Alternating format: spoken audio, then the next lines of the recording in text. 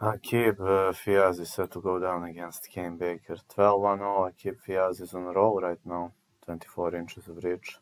Fighting out of Oldham, Lancashire, this 5'8" boxer suffered a questionable loss to Riz Bellotti. Kinda shocked me with that loss, really.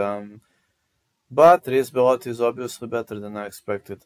And it seems Fiaz is having a problem with hitting powerful shots, It seems many punches are going through his guard, which might be an opportunity for Kane Baker.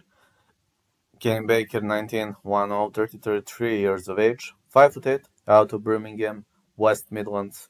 He suffered a loss to Michael Gomez Jr., Jordan Flynn, and outsmarted Simas Volasinas, MJ Hall. This guy mostly goes the distance, and I think he could give Fiaz a hard time. But unfortunately, I think the promotion prefers Fiaz because of his age, and if the fight goes the distance, I assume they are going to give him the victory. I'm going with over 6.5.